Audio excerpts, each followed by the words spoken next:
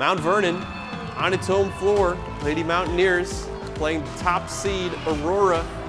Opening quarter of the game, Alyssa Birch hits a 3. Lady Houns lead by 6. On the other end, Mount Vernon gets on the board with an Emily Schubert layup in transition, but from that point on, Aurora takes over. Second quarter, McKenna Hall gets a floater to go on the baseline just before half now. Kylie Cole with the steal. She's gonna go all the way to the other end, and the layup. Lady Hound Dogs really start to pull away. They lead by 25 at that point. Second half now, Mount Vernon not gonna quit. Addie Hall drives in, gets a tough shot to go.